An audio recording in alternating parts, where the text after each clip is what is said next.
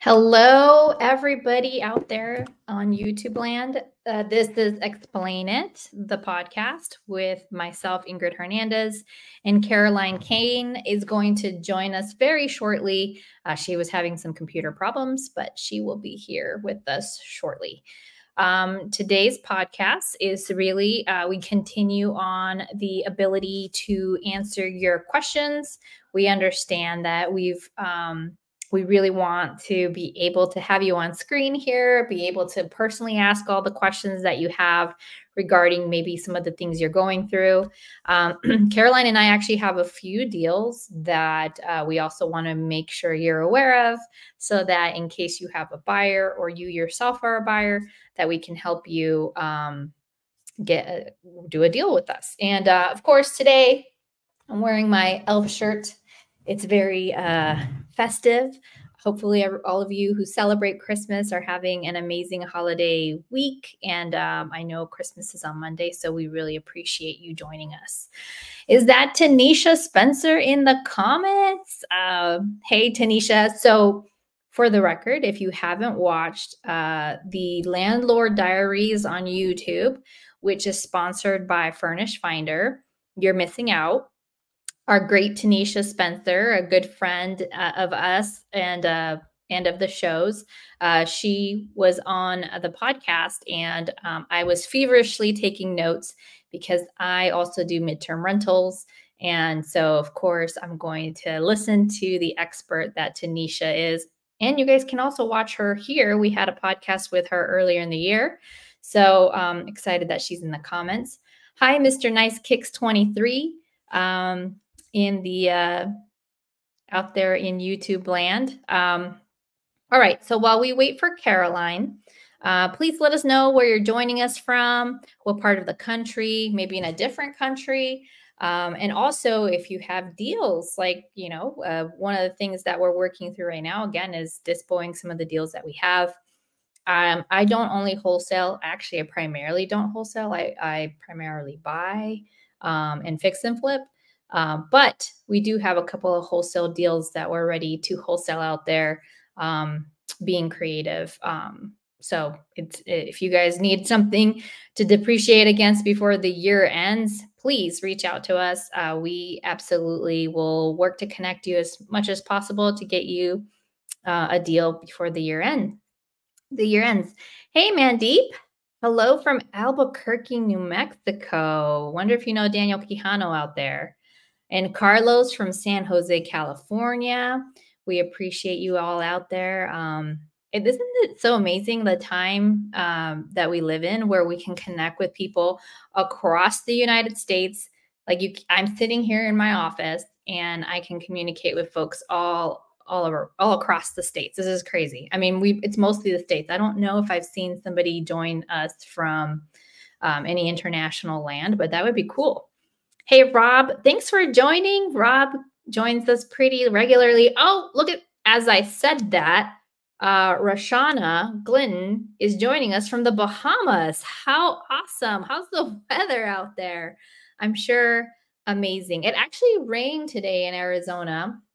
I'm getting my deck redone, and so the guys couldn't finish it. But all right, Mandeep already has a question. Have you bought foreclosures? Could I use a PML to acquire it?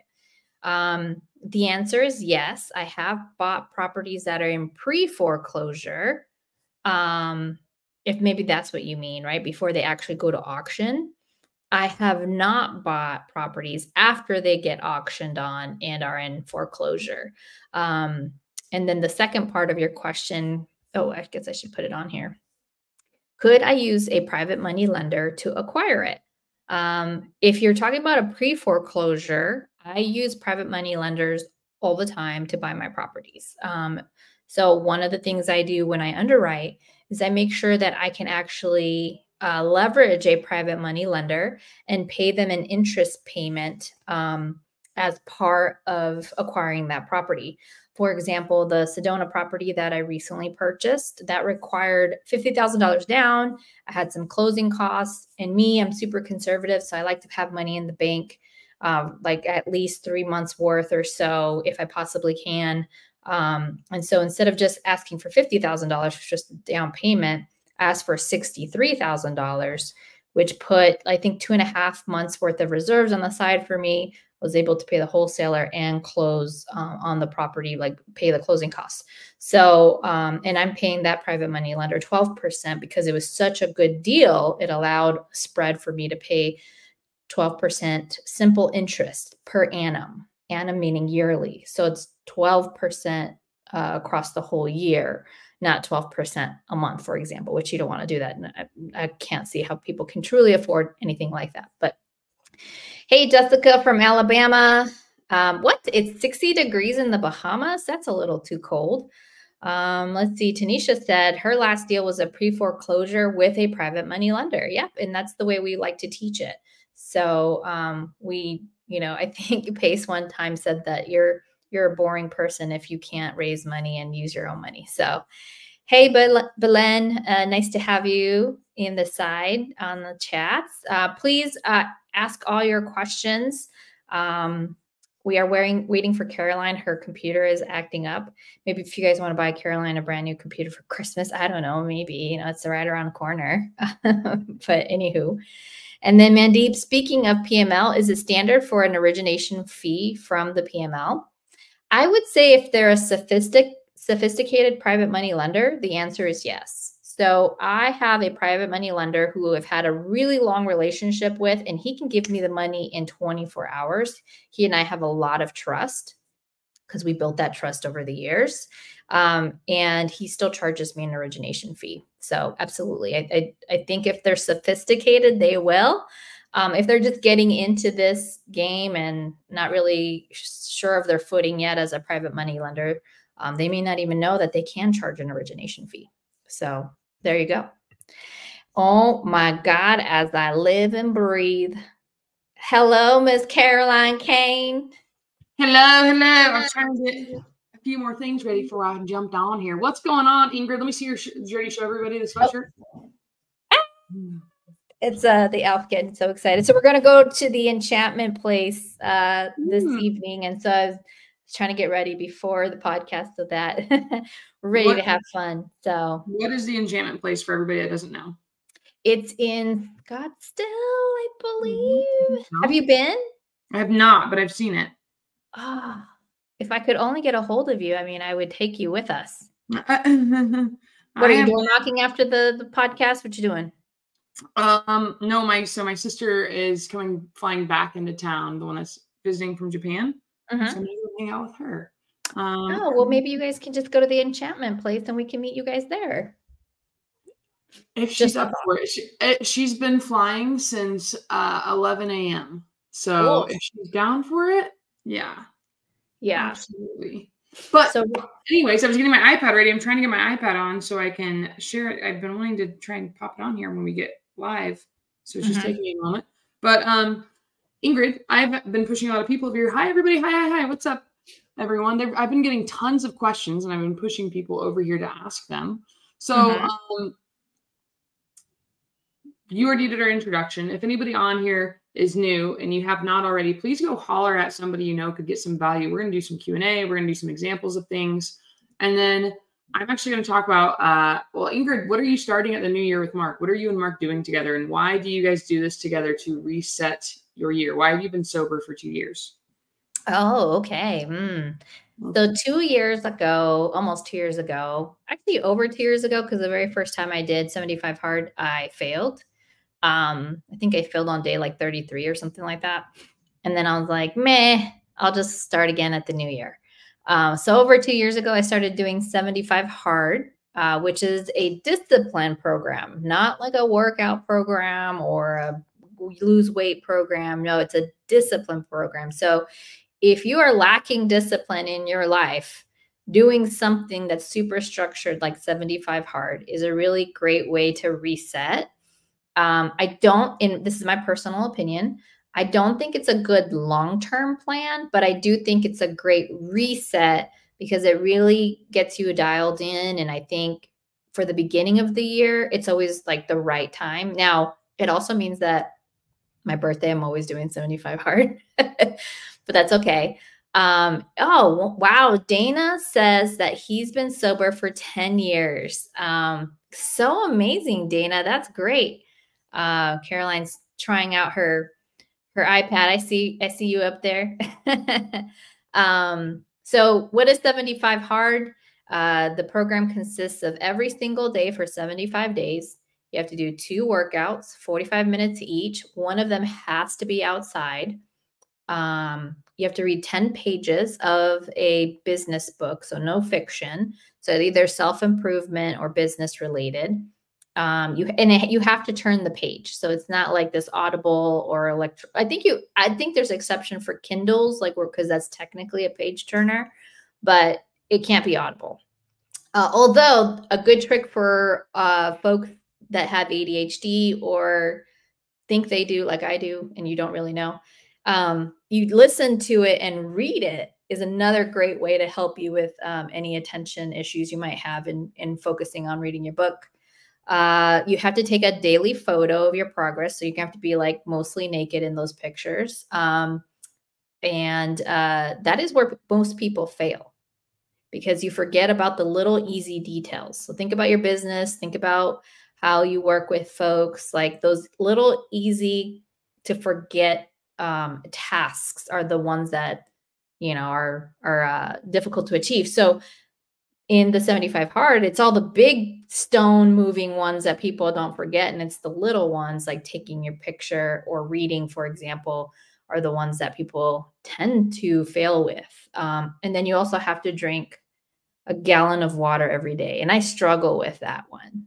That like my skin gets all nice and supple because I'm all hydrated, but I just don't like drinking that much water. I think I named them all. Did I? Oh, you're on mute. I think you did. I think if you guys are curious, you should definitely check out the podcast episode, but that's going to lead into a segue. So I know I do well with people that want to interact with me, which is awesome. I would love for you guys to do the challenge. I'm not going to be doing 75 hard though. I know you guys are doing 75 hard.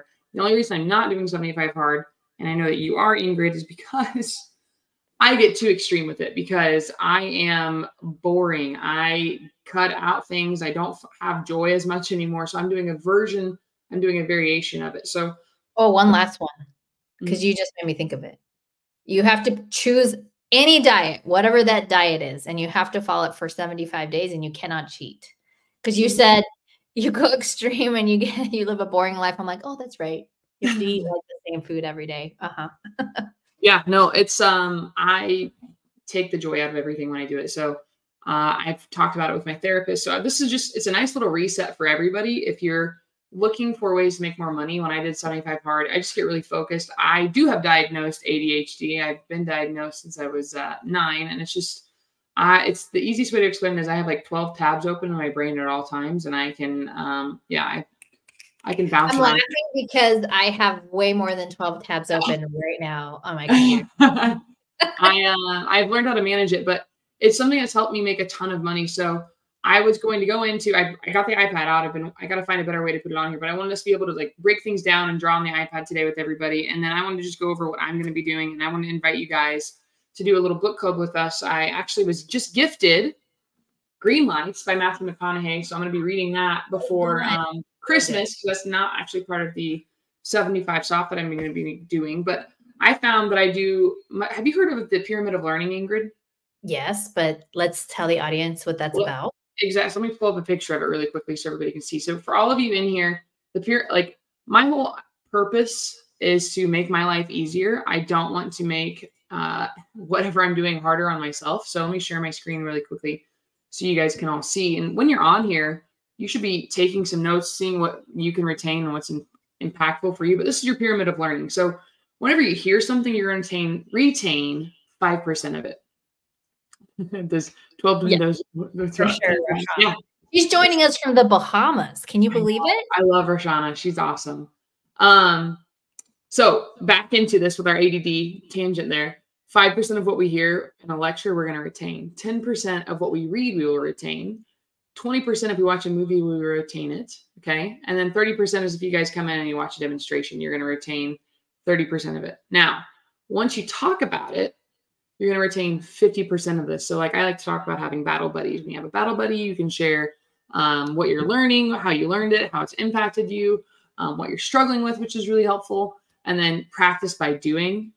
You'll have a 75% retention rate. And then if you teach others and you talk about it, which is something that we're really lucky to do on here, you'll retain 90% of it. So what we're going to do in the 75 soft that I'm running, we're going to be reading The Compound Effect first as the first book. Then we're going to read Can't Hurt Me by David Goggins. And then we're going to read Rich Dad, Poor Dad. I think we should be done with those. Will be our first 3 books that we're reading in the challenge.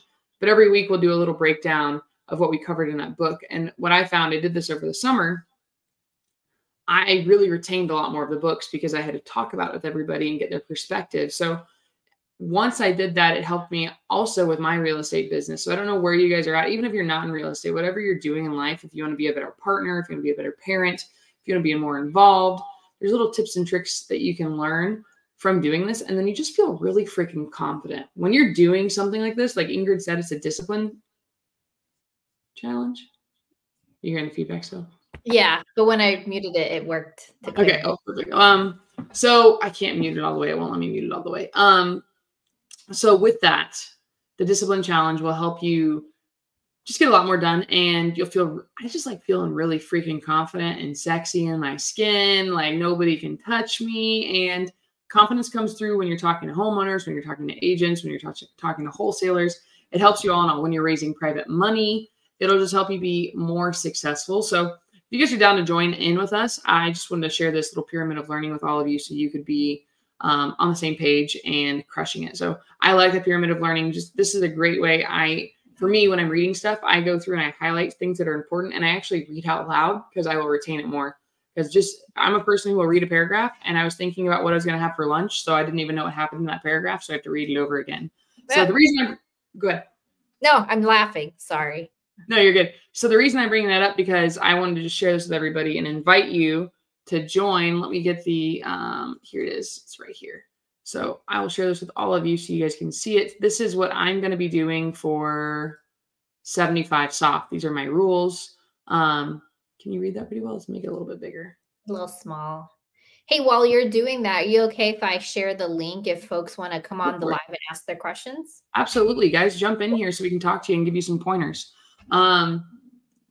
So this is in my phone right here. So mine is a little different. So Ingryd doesn't like drinking water. Here you go. You're going to drink half of your body weight in water in ounces every day because I know some people struggled with that. Use a high performance planner. Use a planner every day. When you write things down, you can retain it a lot more. Work out only one time a day for 45 minutes, but you got to bust your butt in that workout.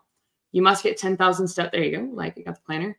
You must get 10,000 steps in that day. I'm actually going at 15,000 steps every day, but I wanted to make this attainable for everyone. One day a week must be a yoga or stretching day. I saw that you did your little workout at One Tribe. And you will learn that David Goggins almost died because he was wound up so tight and he was not stretching. If you look at a lot of bodybuilders, they get a lot of injuries because they're super tight. Read 10 pages of a self-help book every day. And you have to read it. No audiobooks. You can read the audio or listen to the audiobook while you're reading, which is what I do. Pick a way of eating and sticking with it. So I'm thinking paleo. And then this is where mine has a little bit of grace where Ingryd's will not with the 75 hard. One treat, a dessert or a cheat a week. And then I don't drink, but if you guys wanted to, I added this for the other people. If you drink, you can only drink at social occasions, 2 drinks max. And this actually, I was thinking this might even be hard, Ingryd, because you have to remember I made it so you just take a picture on day 1 and day 38 and day 75. You might forget about day 38, which will be tough. So making sure you just take a picture, you can see the difference in your body. And then every day you got to post about your completion. And then these are the books we're going to be reading. Can't Hurt Me. And then the real thing is how you do anything is how you do everything. And this is just a nice little reset at the beginning of the year going into 2024, which I cannot believe we're going into. Man, life goes fast as an adult. But I like to write my intentions down. I have my vision board where I can see it. I use my high performance planner is under my keyboard right here, which is under my Instagram camera. Why are you doing what you're doing? What do you want out of this? So I'm going to ask everybody that's on here, because I know we got quite a few people. What is something that, like, if you could imagine the best version of yourself, okay? You have the rental properties. You're in the shape that you want to be in. You have the money. You're making a difference in your community. You're giving back in ways that matter to you.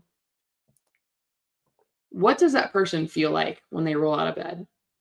Are they hitting snooze, or are they jumping out of bed and they're ready to conquer the day? Like, what is your best day? Why is it your best day? Let me know in the side chat and think about that. How does it make you feel? And once you have the feeling, once you add an emotion to it, it makes it more attainable, at least in my experience. And we want to help everybody just getting to more deals, being more consistent, hitting whatever your goals are. That's the whole purpose of this podcast. But I want to share this with you guys. So I'm inviting you to join in 75 Soft. Just tag me on Instagram or on Facebook. You guys can see right there. And we'd love to help you guys out. So Sean is asking just real quick. Yeah. Does one page consist of both sides or one? I imagined one. No, I think of one page as two different pages. Yep. If you're flipping it over, so you have the first side and the other side. If you have numbered pages, you're going from page 0 to 10. That's 10 pages. So yeah, no, it's great. But anyways, I wanted to share this just to invite all of you guys to join in if you'd like to. And I want to interact with you. So there you go. Let's get to the questions now. So thank you guys for listening in on that. Ingrid, take it away. I see you're pulling some questions up. Yeah. Well, I will say, this gal is a super committed person. So I definitely recommend joining. I would assume we want them all to go to the Facebook group so that you have a sense of community and folks can post on their progress and stuff. Absolutely. So I'll post our Facebook group in the side chat for you guys. It's what we've done on the Facebook group. There it is. It's just Explain It with Caroline and Ingryd. You guys can find it. It's on our link trees. You can scan this link tree and get in there. But we talked about it all last time when we did the 75 soft before. So this is the group. I will invite people over. I will invite you guys and you guys can bounce in. Just make sure you answer all of the questions to join. So take it away. All right. So Rob asks, are all the leads you sent from a few weeks ago? Because again, we gave away free data, pre-foreclosure. I've made some calls, but wanted to double check before I make more. If you guys watched the podcast while we were pulling that data, we did two types of data points. One was pre-foreclosure and then the other was expired. So it's a mix of both. And to be honest with you, I just go after it. I don't dictate how I got that lead or whatnot, other than if I'm doing any sort of serious data stacking, right? So don't let what kind of data did we send you deter you from calling. The only time it really, really matters, in my opinion, is when you're stacking multiple panes, because then you'll have way more motivated sellers. But anywho, that's my personal opinion. All right. And let's see here. I saw Tamisa. The data, all that matters about the data, guys, is that you're calling it. Just call it and don't quit. As long as you're consistent, you're going to win. Yeah. Okay. And we're going to answer one more side chat before we get to Patrick, who is in our waiting room for our studio. Tamisa Powers, hopefully I'm saying your name right. When you do a novation agreement, the seller continues making their mortgage payments. Is that correct? The answer is, it depends. Depends on what you negotiate. You can negotiate that they continue making those payments. So it all depends on who you're listening to about novations as well, because they might strictly tell you one thing or another. But novation, in my opinion, is really you're just sticking your third party self into a typical like a fix and flip scenario or an MLS scenario where somebody's listing the property. I recommend that if you're going to do a novation, you better not be putting any money into that house that will hurt you badly if you lose it. So I've never fully executed a novation because I ended up having to switch my novation into a SubTo, meaning I took over the deed via SubTo. And then we ended up selling and closing on it because what comes out very dangerously with novations is that a seller could change their mind midway through the process and then give you legal problems in trying to sell it. So usually novations, in my opinion, are your safer bet if you're doing kind of like what we call an MLS concierge. And you're just listing the property, but you're the main point of contact. You have some equitable interest as a novation as having this novation contract put together. But technically speaking, you haven't necessarily invested into the property. What are your thoughts there, Caroline? I agree with you. I would say it's all about the negotiation, what you're doing. And then we've just been taught not to do novations. Actually, it's more so subtails, so you have that protection. So everything you said was straight on the money.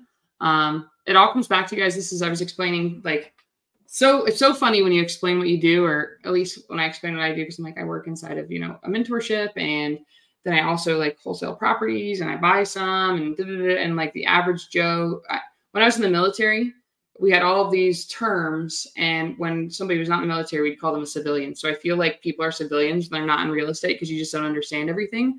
But rereading, the Purple Bible, Rich Dad, Poor Dad, you need to remember when you buy a deal, that is when you're making money on the deal. It has to be deep enough on the entry to win on the exit. Because I was explaining what wholesaling was, and they're like, well, why would somebody buy the deal from you instead of just going directly to the homeowner? And I was like, well, because their business is fixing and flipping, and the hardest part of this is actually finding deals. And she's like, well, how do they make money? Well, we have to underwrite it. We have to reverse engineer everything to set up them to win. So whenever you're buying these deals, make sure you're getting it deep enough. Whenever you're taking that risk, make sure you're protecting yourself. That's why the subtail will be more helpful for you. But I know a lot of people heard Pace talk about novations, and then it's crazy watching Pace talk about novations, and now all these novation teachers are popping out talking about them. So I would just say, make sure you are protected. Ingryd came over the other day, and we were talking about one of my deals where it's taking forever. We are going through the eviction process, and we made sure that I have insurance for my private money lender. I have insurance, title insurance on the property when I bought it. Make sure all of your bases are covered. There's nothing worse than being inside of a deal that you don't want to be a part of. And just make sure you're getting it deep enough. So don't just do a novation agreement because you're like, well, I'm only $10,000 off. Make sure it's a home run. Ingryd, you only and by the way, part of the complications with that novation that I did was that there was I'll just call it miscommunication about title insurance, because when you do a novation, you don't have title insurance, by the way. So if anything is found through title when you're selling it, and if you've spent any money on that house, who is going to be responsible at paying that? So you need to make sure that your documents clearly articulate that if anything is found outside of the parameters of what's been disclosed, that you already are stating hey, the seller. And by the way, ours was a $32,000 IRS bill. So that wasn't fun. Yeah. So Tamisi, I hope that was helpful. If you have questions, or you just put the link in the side chat again, come up here and ask us. Yeah, for sure. All right. So we get to Patrick. Let's do it. Let's get to Patrick. Patrick, if you turn your camera on, we'll be able to see you, but take it away. What's your question for us? I unfortunately don't have a camera. That's okay. We can hear your beautiful voice. All right. So I have a question. I was talking to a seller and their agent yesterday. Okay. And they have a mortgage we're looking at a 32-acre campground. Okay. They have about $1 million mortgage. Okay. So they're very concerned about the due on sale clause. Okay, so I'm going to jump in really quickly before you go any further. Okay. What is your exit strategy? So my plan is to JV with a developer, because at the moment, with the state of the business on the campground, it needs work to make money, but it's definitely achievable. And it will also only make money for the price anywhere in the realm they're asking as a development project. It has to be a development project to make money. So here's a couple of things that will work against you. And honestly, as far as development, I'm not necessarily the expert here. Yeah. But from the discussions I've had with some of my land people I know, and you may struggle to get construction loans, or are you already prepared with that part? So the last day or so, I've been reaching out and talking to people who already do development. And I've been telling them about the property. It's right now it's an RV campground. And there are people definitely interested in that. And there are people who can help us raise capital to be able to develop. Okay. Okay, good. I was just making sure, because most construction loans require that the land that's going to be developed is already owned, and usually through a seller carry process. So not a mortgage lien, but a legitimate seller carry. They would have to subordinate to that new construction loan. So as long as you've crossed your T's and dotted your I's in terms of how you're going to be able to fund your construction process, then I think you should be okay. As far as the negotiation with the agent on the due on sale clause, is this a commercial loan?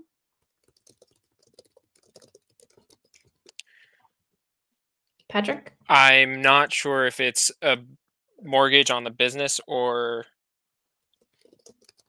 in the owner's actual name. Okay. So you'll want to know that for certain. Yes. Here's why. If it's a commercial loan, some commercial loans require a periodic financial review. Oftentimes it's on a yearly basis on how they're doing. So because you have that added scrutinization by whoever's lending, the best way to buy those loans, is by actually buying the LLC. If it's the only LLC that owns that property. Does that first make sense? Yeah. So with that, would it be if we acquire? So we kind of think of the campground as a business, and it works more like a business acquisition, really. So if we were able to acquire the business, but the mortgage is in the LLC's name. Yep. Then your due on sale clause is not even a valid concern at all. Correct. Okay. So they're really concerned about the due on sale clause. So I'm starting to believe that it's not in the LLC's name. Or they don't know any better. So this is where you need to be a better investigator. Yeah. So that whether it's single family, whether it's an RV park, a cemetery. Sorry, I don't know why I came up with that. You need to understand what kind of loan does it have? Who is the loan named after? And then that'll inform you on your exit strategy. Because I would love if it's just an LLC, that's their only asset, and then I can just buy the LLC. The due on sale clause is not even a thing at that point. So those are the best ways to buy loans, in my opinion. So. Yeah. So what if it turns out it's not in the LLC's name? Then you have to know what kind of loan it is. So if it's not in the LLC's name, you'll have to figure out if it's a commercial loan. And if it's a commercial loan, then you really have to dig into the requirements of that commercial loan. Because if you're going to have the bank breathing down your neck every year during their financial reviews, then you're probably at a higher risk of due on sale. If not, or let's say those are the circumstances, then I would consider maybe a land contract. And we'd have to just kind of iron out what that could look like for you.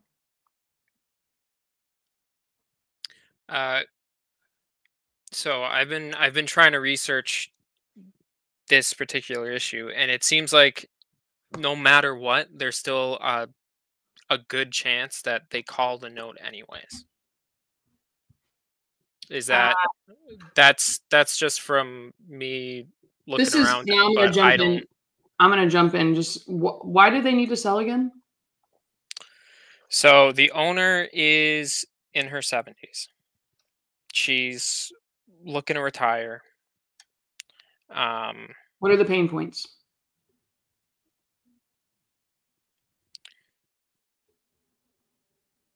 She spends a lot of time managing the store there. She doesn't want to manage the store.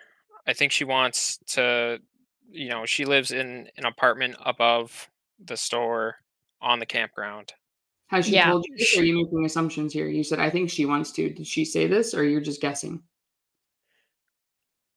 What the seller has told me is that they want to be done with the mortgage. They want to retire. They want to move out and go buy a house and make money for a bit on, collecting interest payments on a seller finance deal. Okay. And then collect a balloon payment in 5 to 7 years. Okay. How much equity do they have based on what you just said?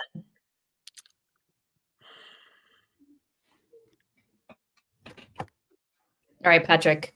This is a live show, so we can't go with that much dead air. Here's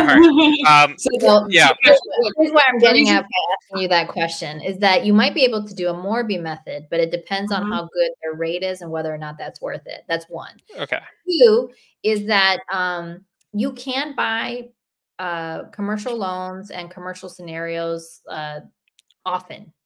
In fact, they're more willing to do assumptions than single family homes.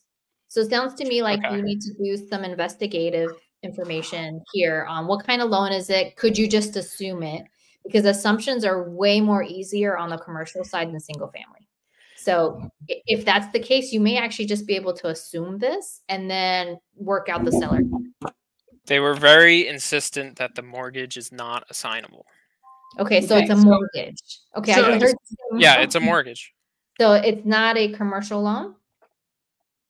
No, it's a mortgage. Okay. Then the due on sale clause is just a boogeyman that they're using. It really is. Yeah. And again, first case scenario, you just do SubTo, deed transfer. And if ever it becomes a problem, then what do? You just move to land contract. That's it. Also known as agreement for sale, also known as contract for deed, because those are all executory contracts. So the mortgage, the note can still be called. Even here's the thing. So the reason why I'm asking this, Patrick, and I really want to get my iPad to work. I'm still trying to get this to work for you. Yeah. When somebody has enough motivation and they really need help, you don't have this boogeyman. Okay. So this is, hang on, wait a second. Let me finish. Okay. So you're okay. Hey, listen, I get it. But for everybody on here, this is a teachable moment. And this is something that you should all write down. Why do they need to sell? I always go into what's the exit? Why do they need to sell? If you do not have 3 to 5, which is that correct? 3 to 5 pain points, 3 to 5, you have not done a good enough job asking questions. One of my favorite books I've ever read, Asking Questions the Sandler Way. This can help you out a ton when you're talking homeowners. This can help you out a ton when you're going out to dinner. You want to get nicer stuff at dinner? There you go. This can help you out a ton when you're dating. Okay? Asking questions. And this is a big thing. When you have enough pain points stacked up on top of each other in any situation, with a campground that's $1 million, with 50 acres, with a homeowner that has an auction coming up at the new year, hasn't had a job for the last 6 months, has medical bills, blah, blah, blah, kids, all kinds of stuff. When there is enough pain and motivation, we can solve their problem. If they don't have real like just saying, I would like to get this, like, I live above this. It's just, I'm uncomfortable. We don't work with people that are uncomfortable. Work with people that are like, oh my gosh, I'm so fat. I'm busting at the seams. I can't live like this anymore. I don't want to be out of breath walking from my chair to the bathroom or whatever. Like, you need to work with the people that are like this. If I do not fix this, I am going to die. Like this, I'm exaggerating here. It's so extreme, but that's how we make money. Don't waste your time with people that are yanking your chain. And you're like, okay, well, now I'm daydreaming that this could be a really good business opportunity. Where are you investing? How many deals have you done, Patrick? This would be my first deal. Okay. This is what I like to say for everybody who's brand new. And I'm first and foremost, Patrick, way to freaking go, dude. You jumped up on our podcast. You joined us live where I can only imagine you probably feel like you can hear your heartbeat in your ears. You might be sweating. I remember my first time when I was asking like pace questions and Ingryd questions. I'm like, I don't know any of these. I'm so new. I don't even know what the heck. I'm just getting hit by everything. So way to get out of your comfort zone and do that. Because I remember being in that situation. And that's why we do this. We want to make sure that's digestible. But don't go for this. I'm going to just tell you this. Don't waste your time on this anymore. Go find people that have 3 to 5 pain points that absolutely need to sell. And if they don't, something is going to, like, they're going to get a divorce because they got a property with tenants. The tenants are terrorizing them. The couple fights about the property all the time. The mom and dad are never at the kids' practices. They want family time. They read Bigger Pockets, and this is not passive income at all. They don't want to do this. Like, find those kind of problems and stack some cash. Stack like $100 grand. So then you can be sitting pretty and you can be the man with all the gold and you can make all of the rules and buy whatever you want. I would not go after this thing. Have you ever owned a business before, Patrick? No, I have not. Are you sure? I don't know. That no didn't sound too convincing. Well, I just partnered with my brother in SubTo, and we just opened 3 LLCs through Prime. So also right now you have projects because they're not producing money. Okay. You're an operator. You're an employee of your business at the moment. Okay. Mm-hmm. Yep. Go make some FU money. Take Ingryd and I out to Nobu, and then let's go do a deal with you. But right now you're right here in the grass. Okay. We want to get you to where you're doing some stuff and you can see over the top. All right. I would let this right now. You have a fish on the hook and you're reeling it in really quickly before the hook is set. You need to let this fish sit on the hook and you need to let it go away so it gets caught on there. And then when you reel them in, they're ready. Okay. Let it go a little bit longer. Let them get beat up by the market. There's not enough pain. There's not enough motivation. When they need to sell and you stay in contact with the agent, this is what Ingryd does all the time, then you can be like, listen, you guys really want to sell? Like, oh, you guys are living above the RV park and you don't have running water or whatever the heck they're going to tell you because you've gotten better at asking questions. You're tired of cockroaches crawling all over you. I don't know what the situation is, but you need to go through and pepper these questions to them. If I could, then what? How have you guys dealt with this? Why don't you guys, honestly, I don't think I'm the right fit for you. You should probably go and reach out to LoopNet and see if anybody wants to buy it from there because I'm not the right fit. Don't take on more than you can chew when you get started. I have ran businesses. It sucks without somebody operating it. Ingryd is in charge of a lot of employees at her W-2. It stinks having to babysit people. You have no free time. If it were me, and I've only heard a little bit about this, I'm immediately telling you, don't do this. It's too big, too fast. Go do some deals to get started. Ingryd, would you say anything else on this? Okay, so I'm going to be a slight contrarian. Go for it. Be contrary. Yeah. So I would say if you already have their interests, that's great. So the only part where not the only part, but the part that I do agree with Caroline is just keep on the follow-up part. Yep. But here's where you can practice asking more questions. So there's obviously some information that we're missing. The good news is it sounds like you've underwritten it to figure out whether or not how would you make money. And if you're going to work with a developer, I hope that developer has experience with RV parks, because if they do, that is exactly what I would recommend to anybody else. If you've not done the thing that you're trying to do, the best thing you can do to get started is to squad up with other folks who have that experience. So for me, it sounds like you're doing a couple of things correctly, which is 1, coming on the podcast and asking questions on like, hey, what do you need to do next? 2 is teaming up with a developer who I hope has RV experience, RV business running experience. If not, you should find an operator because that'll be more difficult for you. It comes with a lot. And the reason I'm sort of not completely on board as maybe this not being your first deal. If you guys have ever heard of Heather Blankenship, and she's super amazing. She's, I think, pregnant with her 5th child. I think I've heard that name once. Yeah, her very first deal was to buy an RV park. It was ridiculous millions of dollars that the bank lent to her. But what did it take? It took her sleeping at the RV park on the floor, Like she had to put so much time and effort. And just so you know, if this is your first deal, this is probably going to be your only deal for a long time as you work to stabilize it, because it's such a big endeavor. Like of what I know of RV parks, because they're not just real estate, it's a complete business. Like you said already, like, there's a retail store in there. There's an element of like short-term, midterm in it. I'm sure you're probably having to bring like, you know, maybe tiny homes or other mobile homes onto it's so comprehensive that's going to take a lot of your mind power. So I think go for it, but I think you just haven't asked all the right questions, and you probably haven't teamed up with someone like myself or Caroline to really help you close on this agent, which is probably a missing component in your plan. So, Patrick, where is the deal again? It's in Arundel, Maine. Yeah, you can just say the state. Like you don't have to tell us Maine. Oh, Maine. Right on. Ingryd, do you want stuff in Maine? No, but Justin Tumanowski would. So if I read I see him a lot in the accountability calls, actually. Yeah. So what we're gonna do? Look now. You can see this is my Instagram name. There's Ingryd's Instagram name, Ingryd_Hernandez. She's got a Y in it. Message her. Okay. Maybe she can hop on a call with the agent for you and help you out. And then you guys can sell it to Justin or partner with Justin or something.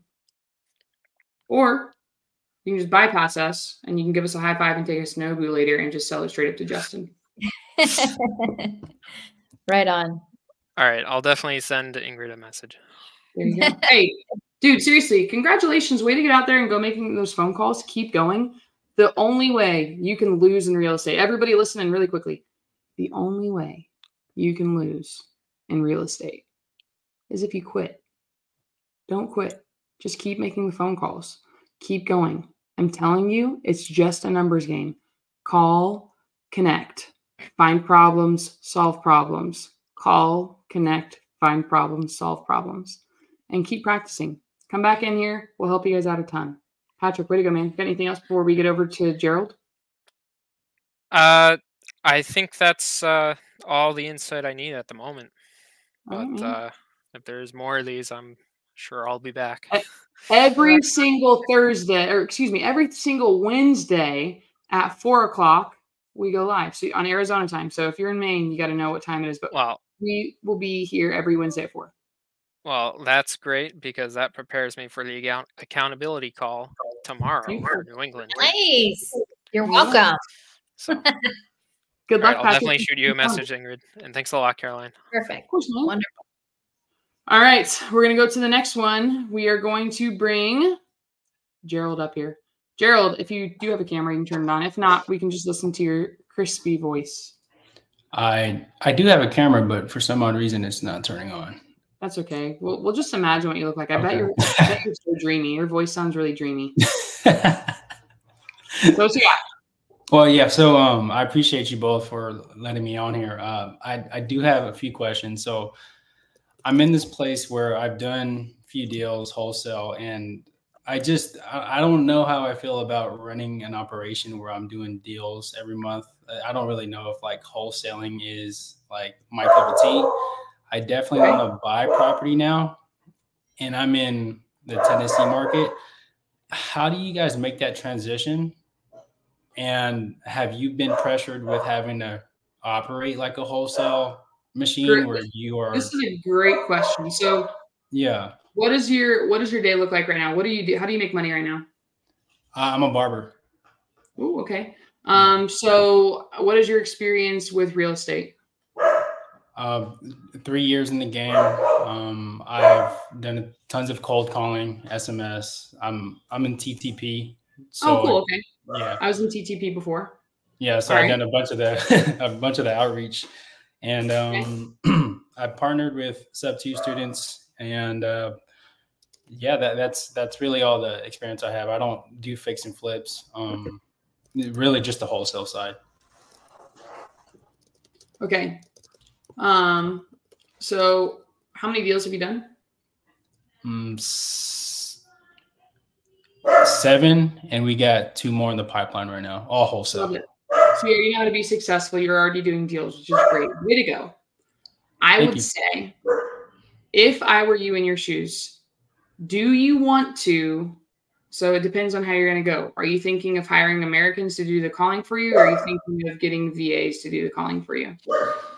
I have the VAs making calls. I just have 2. Okay, so you already have 2 making calls for you. So the only thing, I mean, to make your business, I would just keep going. What are you averaging each month on these deals? Average per deal is upwards of like 8 to 10,000. But I'm not consistent in the sense that I'm like doing deals every month. So what do you think is keeping you from being consistent? I think volume. Having to spend more money on marketing. Okay, so this is another thing that I spoke about with Ingryd the other day. So I was telling her I'm doing something else because I want to continue investing in myself, and it brought up the cost of money. And Ingryd was like, "Man, when should you start?" She asked the question. It's a great question. Of man, what point should you decide to spend a certain amount of money with the deals you're doing? Okay. It was like $20,000, $25,000. Okay. Now, Gerald, and I want to see everybody interacting here in the side chat. This is a question for the entire group. Guys, if I told you that you were going to 4x, we're just going to go with 4x what you're making right now. And you need to invest. Your return on investment, your ROI would be 4x what it is right now. How much would you invest? So say you're investing in your marketing right now, $10,000. I know it's a really big number. You're probably not doing that, but we're going to keep it simple for math terms. Okay. And I told you, if you continue investing $10,000 and you would get $40,000 for just investing that. So 4x it. Maybe you invest even more. How much money would you invest, Gerald, to 4x that? Probably upwards of $10,000. Everybody else, let me see in the side chat. What do you guys think? I'm sorry. Are you saying that I'm already spending $10,000? No, I'm just saying. No, I'm just giving you an example. So I get the example of you're investing $10,000, but I'm telling you you're going to 4x it. So if you invest 10, you'll make 40,000. So if you would just 4x whatever number it would be, invest $1, you get $4 back. Invest $1 million, get $4 million back. How much money would you invest to 4x that? It all depends on how much money you have right now. Could be. I spend about upwards of $2,500 a month. So okay, 4x. But I mean, we're just playing. Don't take yourself out of who you are right now. Money is not an object. How much money would you invest if you could 4x what you're making? All my money. All the money. All the money I possibly bring up. Yes. Exactly. Right. I would infinity, so I can get infinity 4x. I would invest $10 million if I'm going to get $40 million from that. So there's different paradigm shifts. There's different limiting beliefs that we have on ourselves sometimes. And I listen, guys, I go to therapy. I do my journals. I get all my stuff down. I'm not perfect by any means, but I want to invest and I want to be around the people that are doing. I hang out with Ingryd because she's been doing way more deals than me. I talked to Ingryd about her relationship with her husband. They're like one of my favorite. Like I do all of these things because I want to be around the people I want to be like. I joined the SubTo mentorship because I was like, dang, that pace guy is really making a big difference. So if you think about it in that way, if you are going to, and like whatever it's going to be, and you're going to go all in and you can get a higher return. Okay. You can, the game of cash flow is what I'm thinking. Ingrid's played it a few times. She's come over with her kids. I loved it when her son played with us. The first time her son played with us. That game. It's a great game. Okay. But once you understand how it works in the game, you can keep borrowing from the bank. You just have to pay it back. And you have to pay back the loans at 10%. Then once her son understood that, he's like, I'm going to take like the last time we played, I think I see Nate's on here. Nate and Kyle came over. And who was it? Was it Kyle? No, it was one of the Trana bros. It was Dylan or Brandon Trana. They took a loan out.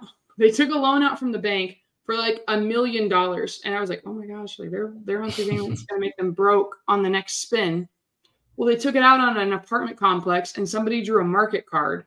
And the market card said, if you have an apartment complex, you can sell it for like $5 million. So they took a loan out for $1 million and they immediately were able to sell it for $5 million. They got out of the rat race and onto the fast track. So there's just so many different ways of thinking. Once we like change the way we think about it, if you have creative time in the morning to let your creative juices flow, it's really cool. So if I were you and you were not getting deals consistently, Where are the missing pieces? Are you not doing enough check-ins with your VAs? Are you guys not having enough calls? Do you guys have systems in place? Do you have processes in place? And if you don't, you should go back to our episodes. Rick Sheldon, we need to have him back on our podcast. He runs our CRMs, our customer relationship managers. We use Open Dispo. I think you should be able to see it in the links below or underneath us in the description. If not, we'll throw that in after the fact. If you scan this, you can definitely see it. But Open Dispo has changed the game. Rick Sheldon has done a really good job. All of our stuff, and he has a system for KPIs or key performance indicators. So you can see, are my VAs making enough calls? What's our connection rates? Are we answering everybody? How long does it take from a text message to come in to get a reply to? Where, and you can, my favorite thing, because I'm a visual learner, let me see if I can pull up my CRM so you guys can see it. One of my favorite things, I don't like freaking spreadsheets. Okay. They're great. I understand them. I think Ingryd's more of a spreadsheet person. Straight up, I'm like, what the heck am I looking at? If you with Trello, we have these little Trello sections. Let me make sure I'm on. There we go. All right, perfect. He gave me a demo account so I can show it to you guys. Let's take a look. Beautiful. So I have no leads in here, but I'm going to show it really quickly. Okay. On our demo account and my acquisition agents, I don't know if I can do anything else, if they'll even give me sell, if I have any on here. I don't. If you can see this, let's zoom in so you can see. If I have a suspect, I can move a person over. So let's just say, let me make a person. I can see where everybody is. I can move one person from a suspect. Once they've made it and I've qualified them, they hit the 4 people. They need to sell. They have 3 to 5 people. They've told me that they're interested. I move them over into active follow-up. So if I had a contact card, I move them from here to here. And then once I have that active follow-up, I set them for an appointment. You can change the names of these. We're going to meet in person on Friday at 3 o'clock. I can move them over here. I can see if I need to make an offer. I can see if my offer has been, let me zoom in so you guys can read this. We made the offer, it was rejected. We'll have them in the follow-up. We can push them over to our TC. TC was attempted, but I love this part of it. Again, this is a demo section, so you can't see everything, but I can have all my text messages in here. I can control my contacts. I'll have to talk to Rick to get so you guys can see the contacts I have, but this is a demo situation of Open Dispo. Open Dispo is incredible. You should absolutely go back and watch that video that we did. But make sure you have your systems in place. If you have a hole in your boat and you can't find the hole, it will sink. So make sure you're plugging all those holes. My biggest problem coming from like the TTP group is that, you know, they push a lot on like cold calls and all that stuff, which is great. I know that my time is more worth spent elsewhere, like bringing in money or bringing in new relationships. Like when did you guys feel like maybe the cold calling aspect wasn't something that you had to take off of your plate?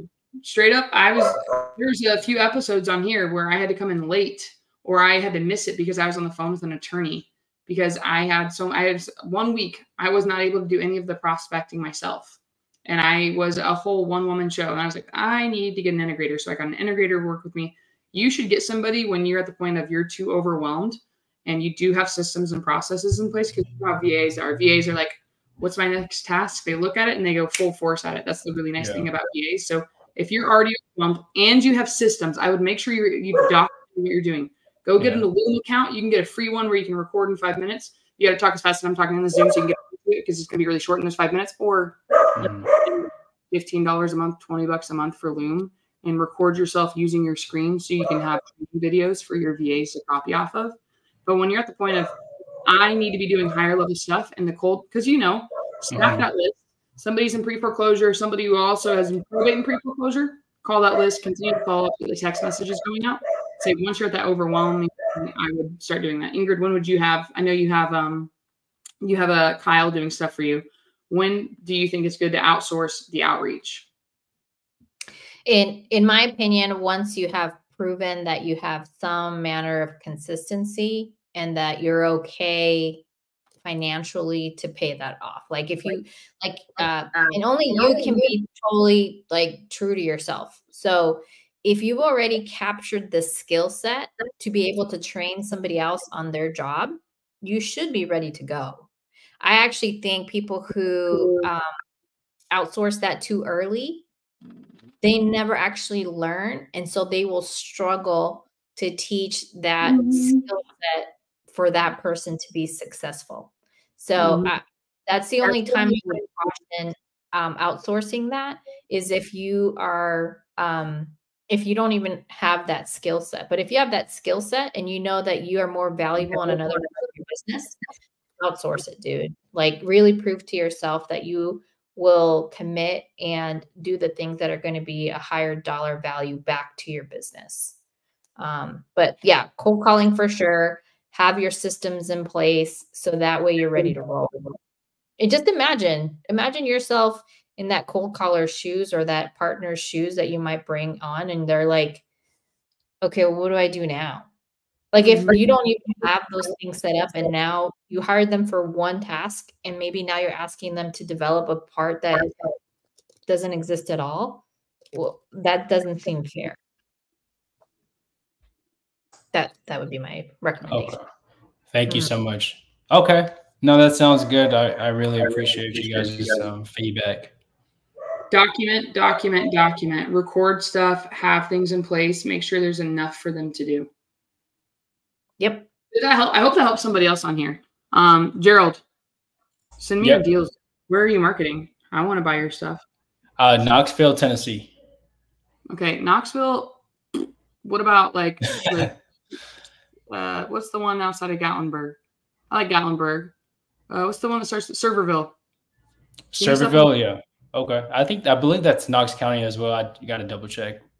The Bash Bros do deals in Knoxville. I think they actually have a deal right now in Knoxville that they're trying to do a wrap on. I just remember I was in the National Guard and we had to go down to Knoxville, and I swear they put us in the barracks that nobody had been in for like 40 years, and they put us there so we'd clean the barracks. So Knoxville is just dirty in my head. So because they just brought us in to clean things. But anyways, dude, also, this is something I was watching. Nita Patel was on Brent Daniels' podcast. I love Nita. We need to get her on our podcast. She was just out here and sadly had to go back really early.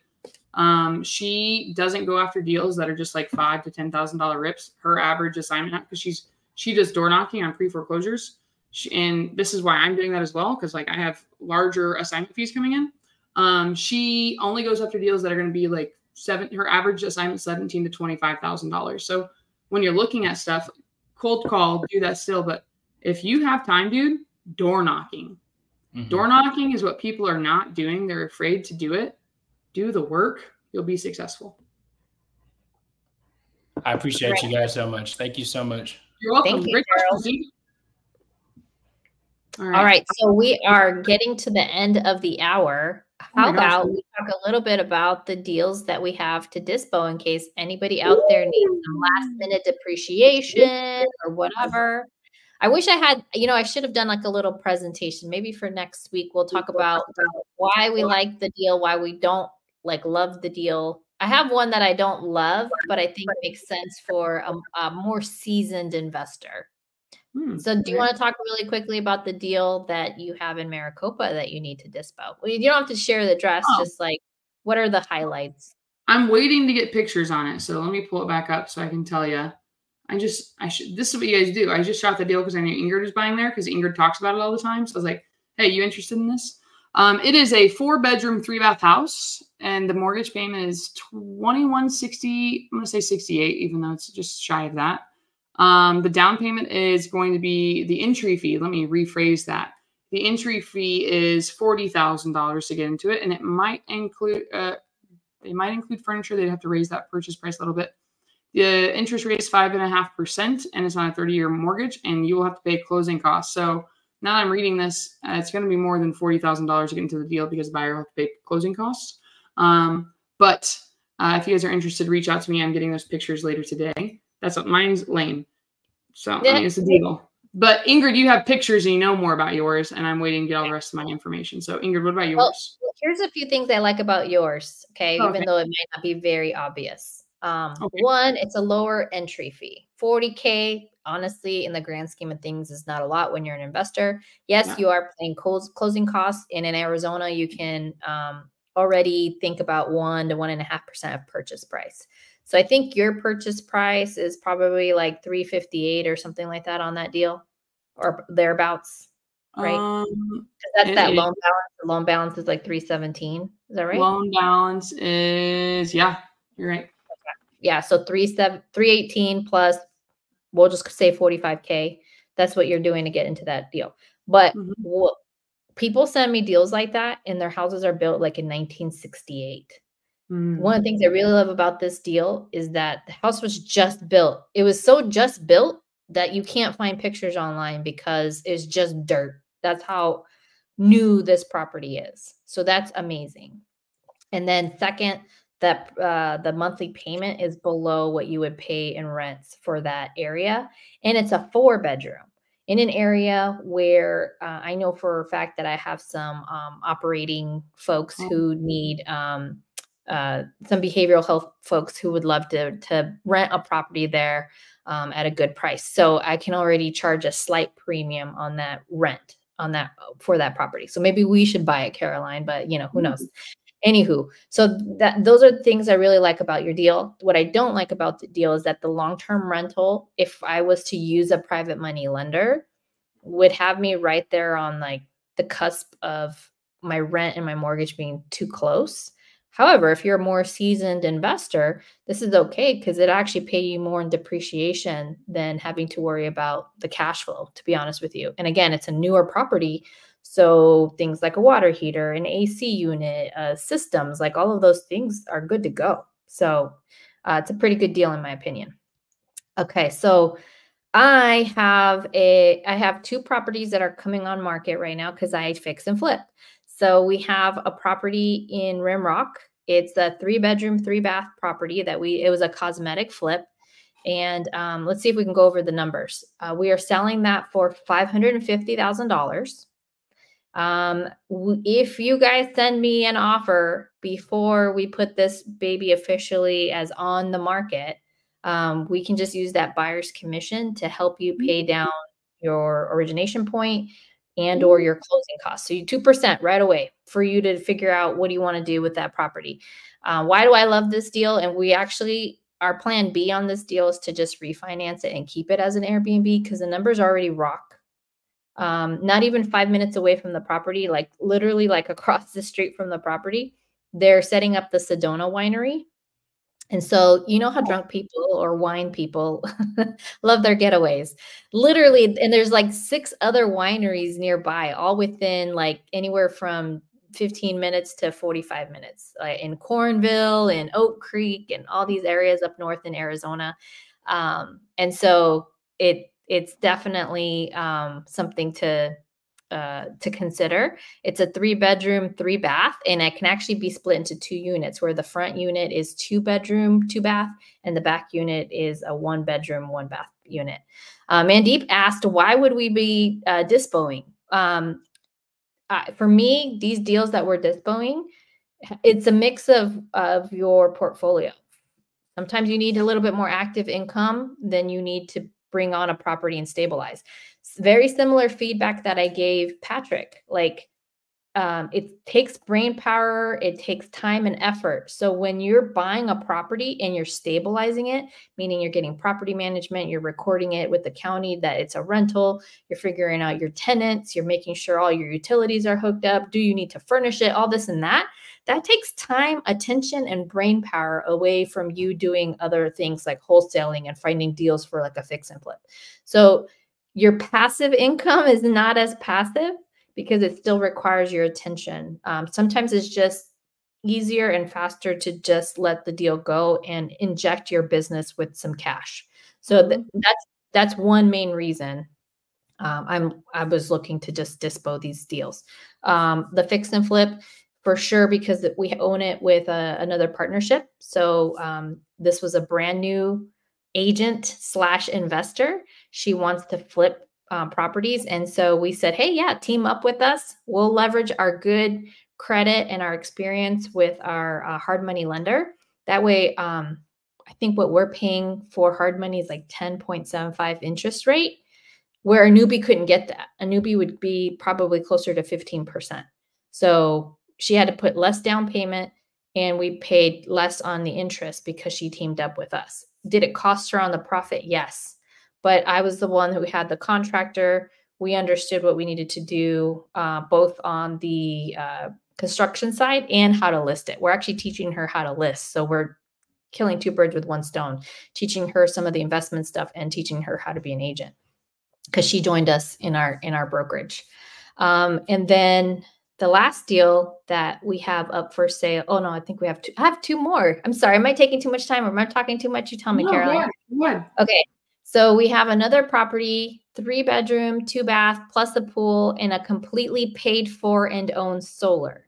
That one is $465,000. We got that lead from somebody saying, hey, Ingryd's an agent. Can you go and help them? And so when I went and I talked to the lady, I was like, look, yes, I am an agent and I can list this, boring. Or I can just quickly buy it from you and we can close in like 2 weeks if you'd like. So when I sent her offers, I sent her 4 different offers. Here's what you would get if you do a typical SubTo creative. Here's what you would get if you do what I'm calling the hunt method creative, where you secure the debt against a business instead of the actual property. We were able to pay off more. And we could talk about that a later podcast. Pretty cool. The other was a cash deal. And then the last one was listing it. So she went with cash. She went with the cash deal. Out of the 4 deals, of the 4 offers, the cash had the least amount to her. So when people say price is the most important, it's not. It's not. Like, I could have made her more money if she listed it, but she chose cash because she loved the convenience, for example. Okay. And so that property is going to be done, being all fixed up by the end of December. I think it's going to slide into the very first week of January. So we're going to be ready to go. And then the last deal we have right now is creative. We have 3 people walking it tomorrow at noon. So if this one interests you, DM me. Caroline, maybe you want to come by anyway. It's a 5-bedroom, 2-bath property in a non-HOA neighborhood in Mesa. Love when there's no HOA. So here's what I don't like about the deal. Is there a pool? I think I saw you and Mark post about it. Is there a pool? There is a pool. Yes, there's a pool. What I don't like about the deal is the down payment. And that is I'm going to try and pull it up so I can share my screen. Go ahead. Keep going. I'm going to try and pull it up. Yeah. So this is a $100,000 down payment. Why so high? Just so people can understand, because why is the interest payment so high? The seller has some very specific debts that he has to pay off, and $100K is what's going to help him take that weight off his shoulders. So he can't go lower than that. And the reality is he's going to sell it at a slight premium because he is an investor himself, actually. This is it right here? That's it right there. Mm-hmm. Okay. So a more seasoned investor would like this deal because they might be a little bit cash heavy. It means that they can use, as you guys may or may not know, this, like last year was the last year you could do 100% bonus depreciation. This is the last year you can do 80% bonus depreciation. Next year is 60%. And then depending on who gets elected as president, we might be able to go back to 100, or we'll continue that step down bonus depreciation. So yes, the $100,000 down payment is my con on this. The pro is that if you buy it this year and you do your cost segregation, you're able to cost seg against $680,000 for the last year. You can get the most of that cost segregation, which is 80%. This will cash flow as a long-term rental, even at that 3217, because of the high bedroom count and just the state of the property is really, really nice. Not ridiculous much more, but at least the LTR is higher than the debt service without taking into account the 100K. So that's like money you got already have in the bank. The other thing on this one is that you could do a pad split from it if you really wanted to as well. I actually think you could just run a short-term rental on it because it has the pool, it has the bedroom count. It's in a very central location that people love to come check out. So I think it just has a lot going for it as a short-term rental. But there you have it, guys. Yeah. Do you have photos of this one anywhere? I do.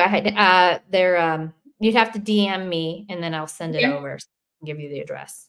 Easy enough. So guys, maybe we should start doing that some more. We should start posting our deals at the end of these episodes so people can have the opportunity to see and then maybe ask us questions on how you guys can get started. Right. Or if you guys have deals yourself, let's talk about what we like your deal and what we don't like about your deal. We want to buy them. Yeah, send us your deals. So, Ingrid, you and I do have something that we need to go over at the end of the night today before we can wrap up. I want to make sure we get that. Yeah, do you have it in front of you? I do. I have it in front of me. Are you ready? I'm ready. All right, let me pull it up. All right, guys, let us know what you think of this. So, let me put it up high so it's near the camera. I agree with you. It's Rosie. I was like, hey, Belen, but it's like, oh, that's Rosie in there. She's our media manager. She's amazing. All right. So, I'm going to hide it and I'm going to do it again. Let me get it over here. All right, guys. And this wraps up another episode with golden nuggets for your real estate journey. We hope you're walking away with actionable strategies and inspiration to take your investing to the next level. Don't forget to subscribe and share this podcast with fellow investors who could benefit from these insights. For more resources, visit our website and remember to join us next time on Explain It with Caroline Cain and Ingryd Hernandez. Until then, keep raising the bar and here's to your success in the fast-moving world of real estate investing. Goodbye and happy investing. Oh, love it. We'll see you guys next Wednesday at 4 o'clock. Thank you so much. Share this. Reach out to us for those deals if you guys are interested. Ingryd, I love you. Merry Christmas. I love you. Merry Christmas.